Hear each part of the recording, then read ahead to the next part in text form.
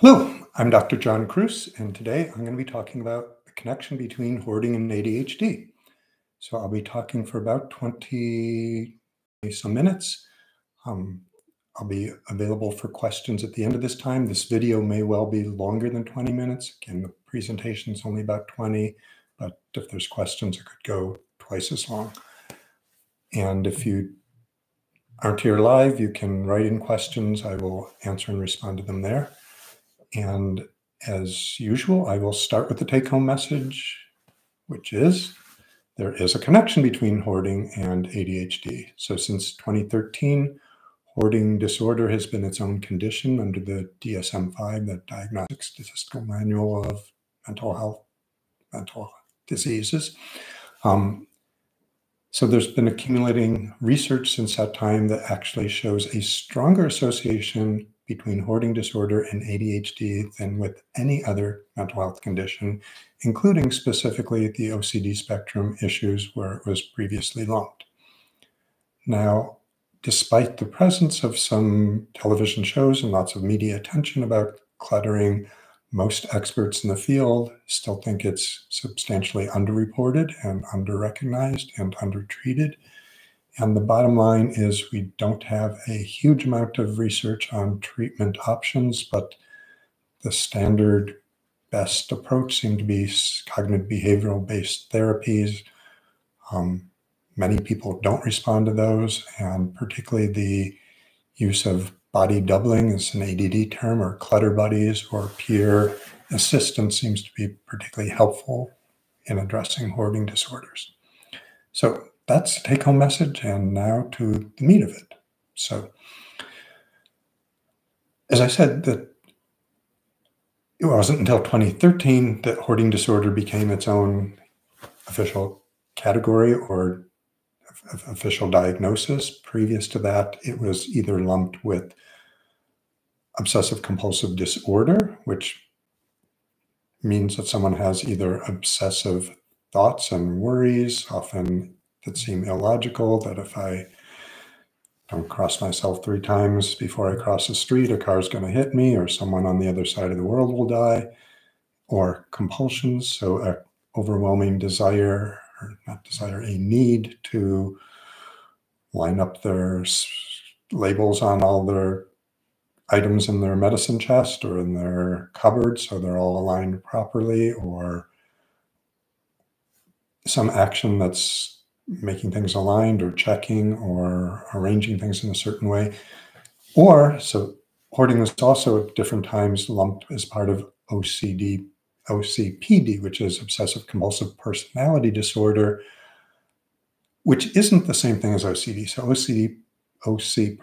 obsessive-compulsive personality disorder is a little more like someone who's excessively perfectionistic and needs things a certain way and has to have things aligned and working a certain way, or gets worried or anxious about it.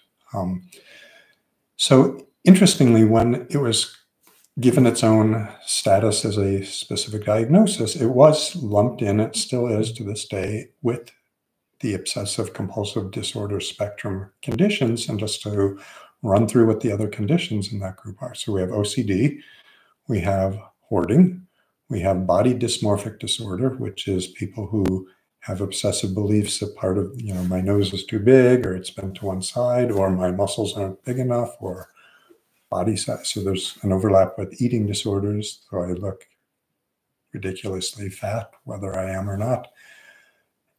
So body dysmorphic disorder, trichotillomania, which is hair pulling, often of the scalp, but it can be in other parts of the body, and excoriation syndrome, which is disorder, which is also called skin picking, where people obsessively focus on blemishes and spend hours trying to remove them from their body, even if they have awareness that they may be causing more damage or ugliness than the lesion itself, or maybe they don't even have a lesion. And the other conditions in the OCD spectrum family are substance-induced OCD or medical condition-induced OCD. So actually amphetamine in psychosis or amphetamine toxicity can produce a skin-picking sensation of formication with an M, not an N, that ants or other insects are crawling on the body. There's a few medical conditions that can also cause OCD-like symptoms. And interestingly, obsessive-compulsive personality disorder, is not in the OC spectrum by DSM-5 because it's lumped with the other personality disorders. So the definition of hoarding itself is that someone's having a persistent difficulty discarding possessions regardless of their value. So some people who haven't been watching the television shows and aren't familiar often think that hoarding is fundamentally about gathering more stuff in, going out and collecting things, but it's the other half of the picture. Hoarding is more about difficulty discarding or getting rid of things. And that so the other criteria is that's difficulty discarding possessions regardless of their value. They have a perceived need. They need to save these items, and there's distress if they are forced to discard them, which results in 3, an accumulation of items, and a massive accumulation of items, which causes either congestion, filling up space, or clutter, so it's disorganized congestion. And to meet the full criteria, that has to cause either distress, that someone's upset or worried about what their space looks like or what they've been doing, or impaired functioning, social functioning, work functioning.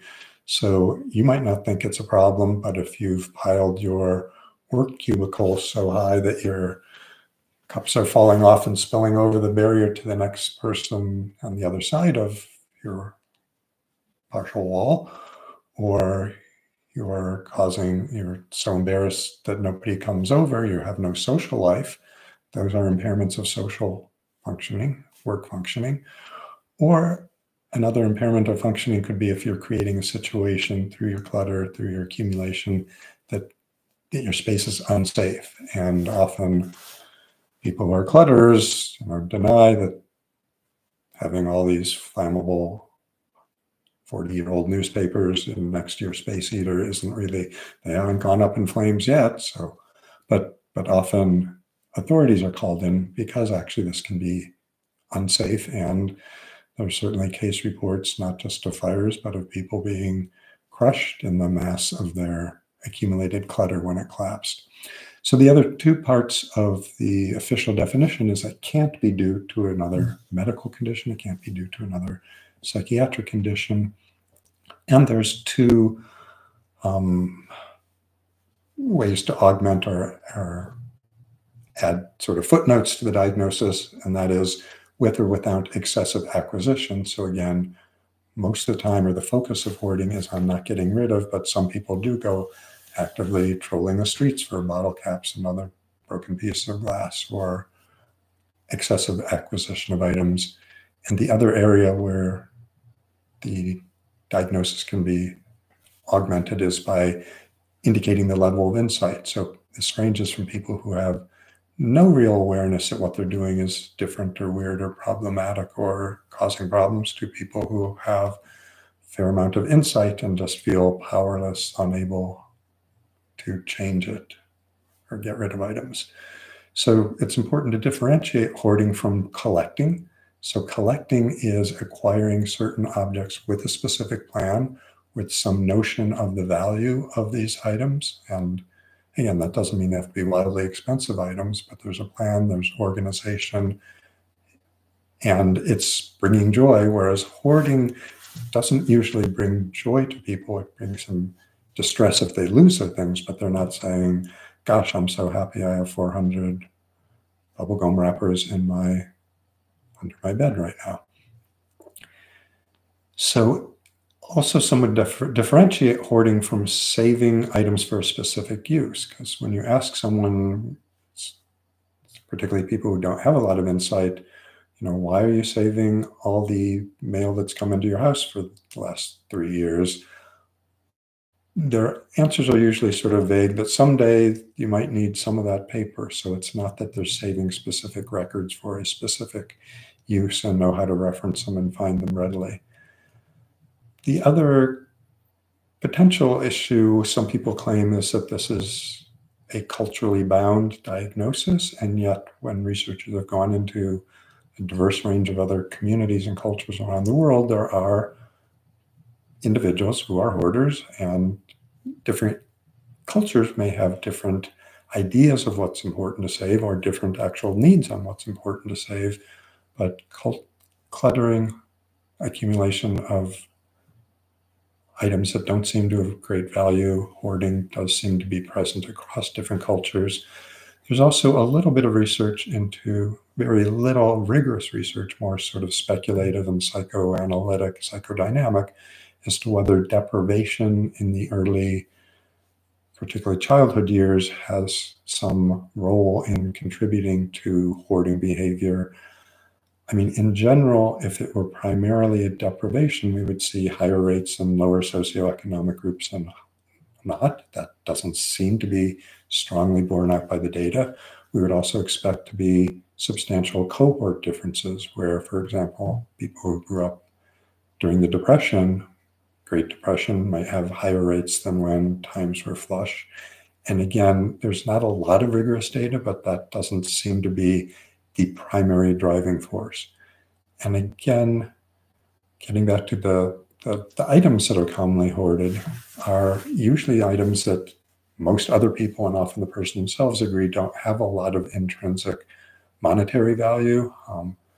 So items that are most often found among hoarders: mail, opened or unopened; newspapers, that maybe become a thing of the past as newspapers become less common; bills that come in and have been paid; medications, so you've finished your course of treatment and you have 3 pills or 20 pills, or you had side effects and stopped right away. But even though there are at pharmacies and other locations ways to dispose of medications safely, and certainly people dispose of them unsafely, some people can't let go of medication. And the other big item is clothes, and or tied in with that, difficulty doing laundry, so dirty clothes are piling up.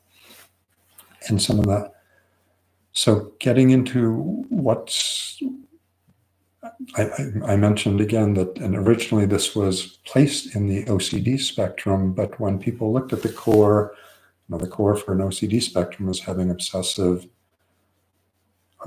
or having compulsions, and those aren't particularly a feature of hoarding. Now, there are some people who do hoard and have a compulsive element to it, or who really believe that if they save every cigarette carton, or maybe they have some delusional belief that there's some magic or something magically wonderful will happen if they collect them all.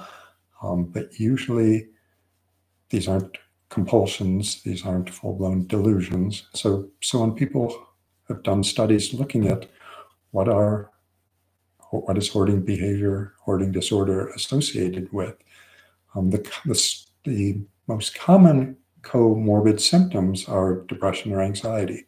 So in a few studies, and part of the difficulty of studying hoarding is that many of the hoarding studies have been based on people who voluntarily came forward or were volunteered by family or other members to get into treatment groups or treatment facilities. So one, they tend to skew female, they tend to skew well-educated, they tend to skew elderly.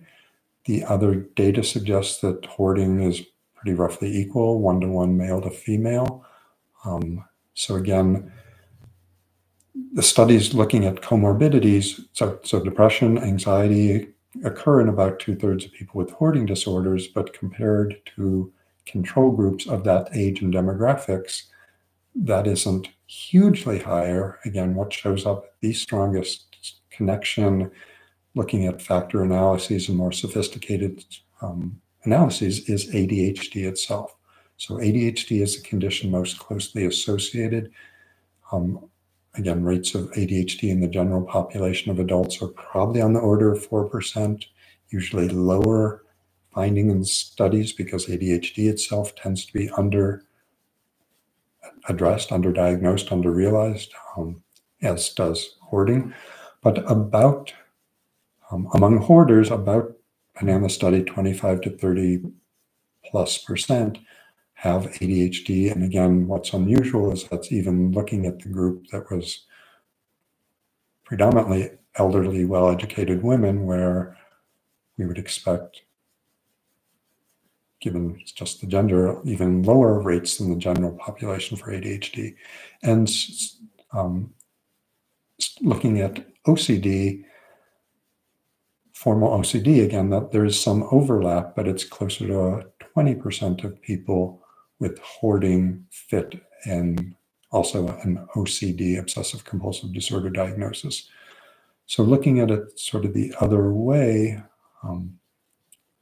one fairly recent study, 2022, looked at patients with ADHD and to see how prevalent hoarding was within them, and looked at OCD patients to see how prevalent among OCD patients. So that's looking at the question the other way around.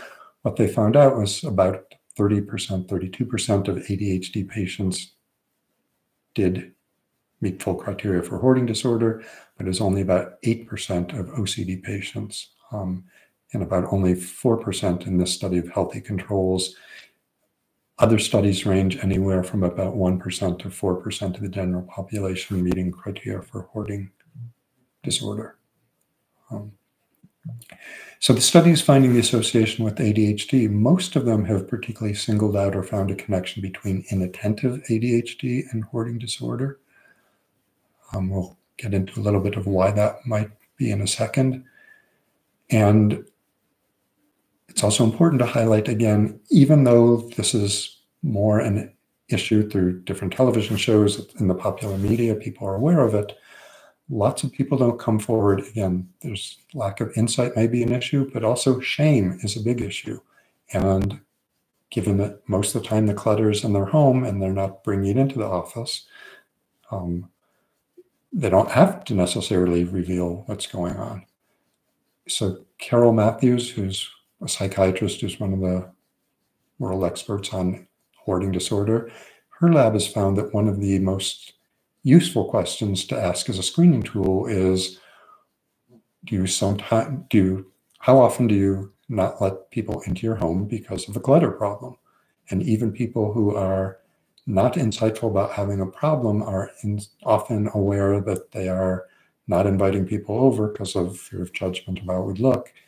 And her preliminary reports are that question, if someone answers either sometimes or always, they're not letting people in, that's about 80% sensitivity for showing that someone has hoarding disorder. So it's recommended that anyone who's being screened and seems positive for ADHD, you should be asking questions about hoarding. And another interesting tool we have out there is there's something called the clutter image rating scale. So there are pictures of different degrees of clutteredness, and asking someone how much their house, their bedroom, their kitchen, their relaxation room or couch look like this picture, with varying degrees of no clutter to buried literally several feet in clutter. That can be a useful tool, particularly for people who aren't insightful that this pattern of behavior is aberrant and or may be causing problems.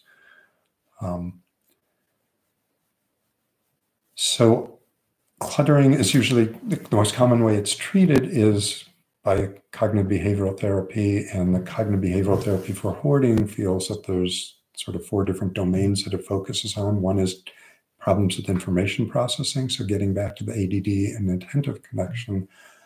The claim, and this is not particularly rigorously tested, that often the accumulation begins often through inattentive or other cognitive deficits, so that sort of you're finished eating and you drop the wrappers there, or you're finished eating and rather than keeping it in short-term memory to take the bottle over to the sink and rinse it out and put it in the recycling, it's just there under the bed. So the initial accumulation often seems to happen through information processing deficits, and then it's compounded. The 4 other domains addressed by cognitive behavioral approaches are beliefs about hoarding in terms of what the person thinks they are accomplishing or doing or helping or why they're doing it. It also addresses their emotional attachment to the items, and it addresses their avoidance in why aren't they dealing with or getting rid of it. And again, avoidance, procrastination are all features of inattentive ADHD, so it's not surprising that there's an overlap. Even though the cognitive behavioral therapy approaches seem to be the sort of the standard recommendation, there are a few studies showing that they can be effective, but some of the studies show less than 50% rate for substantially minimizing or getting rid of clutter. So increasingly, there's modifications of cognitive behavioral approaches using things, thoughts or framing from evolutionary psychology, using harm reduction models, using motivational interviewing. So some of these include the harm reduction model would be sort of approaching things from, if the fire department's saying you might lose your apartment because you have so much clutter, what do we have to do to make it safe enough to pass the inspection? So we don't even have to say that it's causing you distress or the problem. It's that our society is saying it's causing a danger to you. What can we do to mitigate that so you can stay in your apartment? And so motivational interviewing relies on the principles of autonomy, that the person gets to decide what's important for them and they get to make the decisions about what's going on. And it stresses that as my job as a psychiatrist, I'm not here to help people. I'm here to help you help yourself. That might be by providing prescriptions for medications or counseling or other framework, but I'm not going to change someone's brain or mind. I'm going to help them change themselves. Other precepts of motivational interviewing that are combined are acceptance. So where things are now is acceptable. We may, again, move to what would be better, what would be cleaner, safer, more rewarding, where it would give you more space, but accepting where things are now, meeting people where they're at.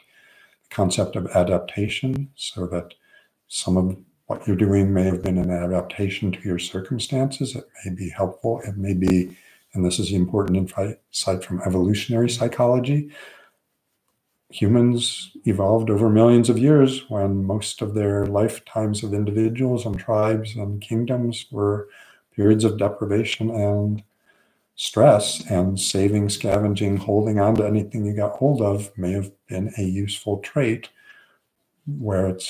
so the behavior itself is not necessarily pathological. The problem is it may not fit your current living situation.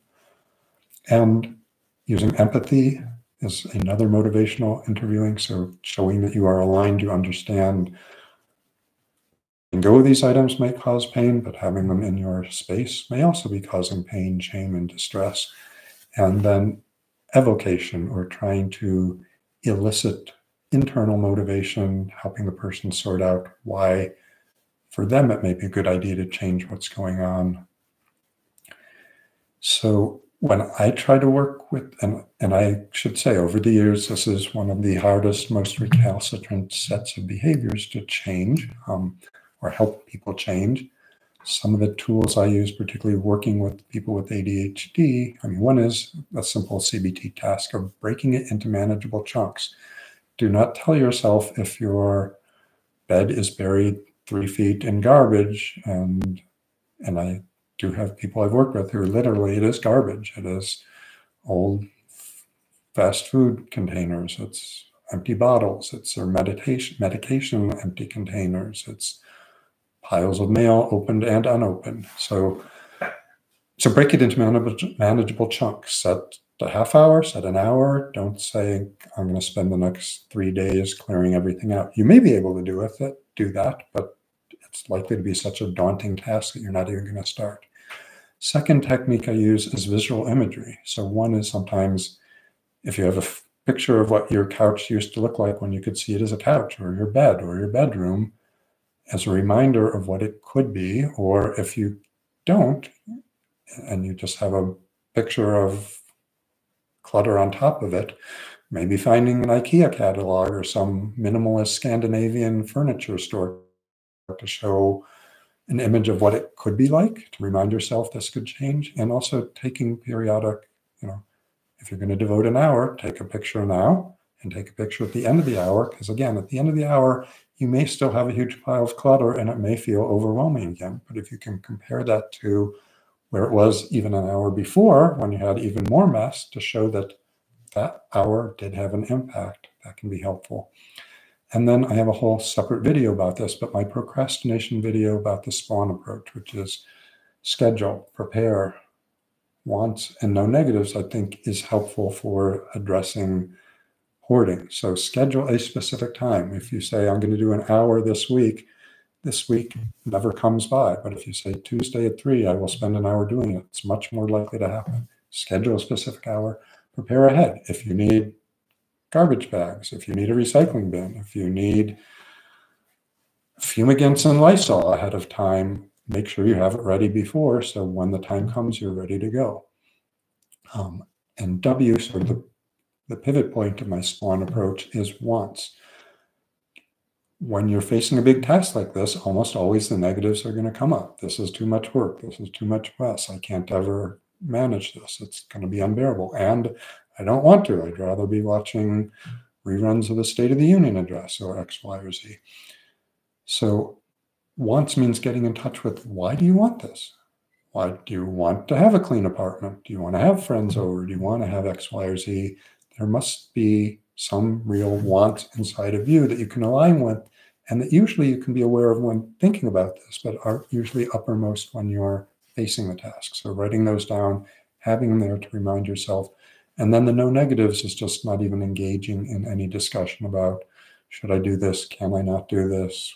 Should I do it at a different time? It's just doing it and knowing if it was a ridiculous idea to wake up at 3 a.m. in the morning and do it, you don't have to schedule it that time again.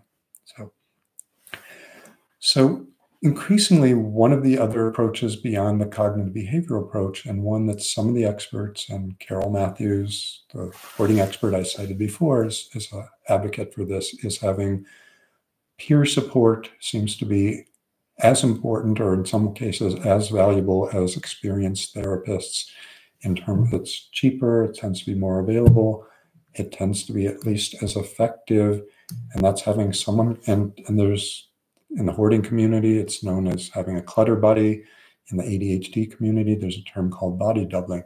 Having someone come in, often not even helping you with the work, but just being there, being present for some of that's mirroring some of the SPAWN approach for a set period of time, can help you stay on track, help you feel motivated, help you feel accountable to another. And again, I've seen it work where weeks and months of repeating the same CBT for ADHD approaches didn't help much with hoarding. A quick note on medication. There are a few studies, I wouldn't even call them studies, they tend to be more series of case examples. A few people on Ritalin who hoarding got better, a few people on venlafaxine, Effexor, hoarding got better, a few people on SSRI. So the SSRIs are the standard treatment for OCD, full-blown. It tends not to be as effective in as great a percentage of people, or for range of resolution of symptoms as they do for depression, but they're still the standard treatment. There's a few case reports, I would call them, or collections, that they can be helpful for some people in hoarding, but success rates are pretty low, sample sizes are extremely small, and I'm not aware of any formal ongoing studies, or may well be looking at other medications. So pretty much done with this topic. Next week's topic is stimulants in children. Do they help or harm children's brains? And I do see there's some questions, so I'll put my glasses on. I will, before I jump into the new questions, I'm going to address one question that came up last week, and I'm not even remembering who brought it up, but someone asked whether the threat of valvulopathy, heart valve problems with guanfacine, is a real or valid concern based on that it has some action on serotonin 2B receptors. And the most I could come up with is that that problem was being substantially addressed or raised more than 15 years ago, mostly about 10, 12 years ago. So people are aware of it. I've consulted with a cardiologist friend of mine, and he's not aware of any data that would substantiate an elevated level of heart valve problem risks with taking guanfacine either for ADHD or for high blood pressure. So it's mildly reassuring that people have been aware of the potential theoretically and have been looking for it, but I'm not aware of any body of data that substantiates it's turned out to be a real risk. And again, guanfacine's been around much, more than 30 years as a antihypertensive. So Dennis, hello, Dennis has a question. Good. Dennis brought up that topic. People can be digital hoarders and you'd never know it. Yeah, so there's one paper I ran across. So two other sort of offbeat hoarding topics that have come up are digital hoarding. So that digital hoarding is, collecting thousands of pictures of something or collecting tabs or references to other sites and having so much that it's causing a clutter or accumulation, or I guess if you saved enough, you could even slow down how quickly you can access things on your computer, but it's not messing the rest of your lived physical environment, so it's harder to detect. The other area that's come up in some special notations is animal hoarding. So there are some people who believe they're doing great and wonderful things for animals because they're the only one who can treat them well or save them or rescue them. And on average, these animal hoarders have more than 40 animals under their care. And in at least the cases that come to usually public health authorities questions, they are unquestionably taking care of more, I won't even say care because it's not care, have more animals under their control than they are able to take care of. So almost always there are starving, medically untreated, dying, dead, rotting animals on their premises, and yet these individuals do feel that they can't let go of any animals and that their care is providing something special or needed. So Mark Rendon says, I'm late diagnosed and collect things, but they're usually used for art pieces, and I try to clear them out every few months. So again, it highlights that collecting is distinct from hoarding. There may be areas, particularly with sort of found art or found items, that's a whole genre in the art world, but most of those people go out and they may have some stash of material at hand, but are usually going out and collecting specifically for a project or set of projects rather than holding on to everything that comes into their possession and not getting rid of it with the vague idea that someday there might be an art project they make of it.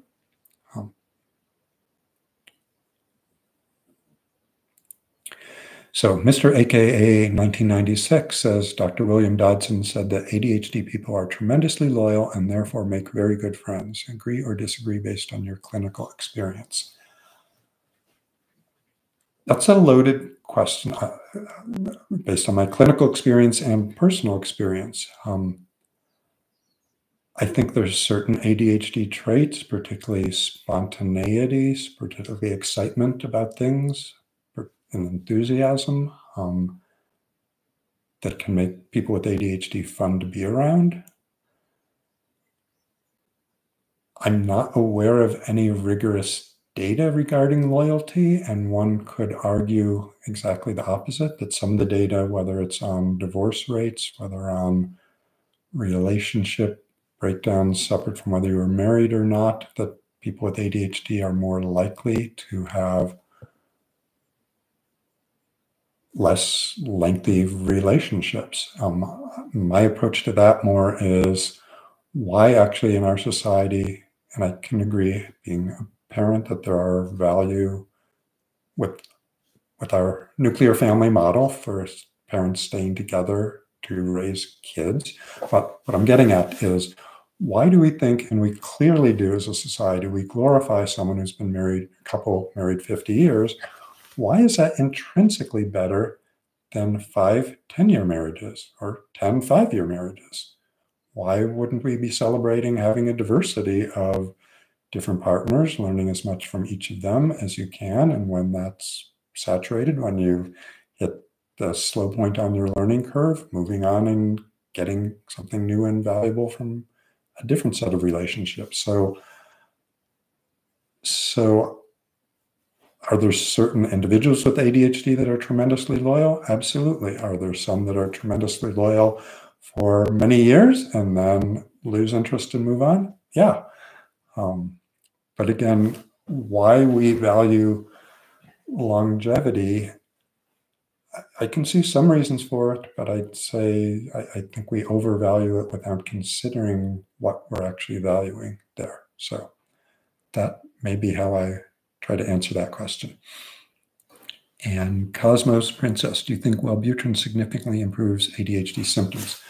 So I have a whole video on that, and it's in the live section. So again, on my channel, this is the way YouTube does things, and I can't break it out. There's older videos that were mostly recorded on Facebook that are there in the video section, and there are, I think, almost as many right now on the live section. And if you look quickly, if you're in the video section, you don't even see the live section, but it's there in the live section. My summary is absolutely there is good data that Wellbutrin can help. Doesn't help everybody, but neither does Adderall. And I would argue that the data is pretty robust, that it works about as well as Ritalin, and means helps about the same percentage of people, helps them to the same extent. I have a number of people that that's the best medication that they've responded to, and they felt safer, more comfortable on it. It's certainly more accessible. I've certainly had people who tried it and didn't work, or who it worked partially and it supplements a stimulant or other medication. What else was I going to say about it? Maybe that's it. It's cheap, accessible. There is documented evidence it works, and it doesn't work for everybody. So I'm not seeing any more questions, so I'm glad you were all here. There's good topics to go into. So Mark was asking, is there a more natural way? And I'm assuming a more natural way for treating or addressing ADHD. The best, so the stimulants don't work for everyone. The stimulants do have serious potential, but low frequency risks of addiction, of psychosis, of heart problems. But the data is pretty robust so far. They help the greatest percentage of people. They help them to the fullest extent, or more extensively than other approaches. I think medications alone are almost never going to be the answer for anyone with ADHD. I'm a strong proponent of CBT-based behavioral and cognitive approaches for addressing ADHD.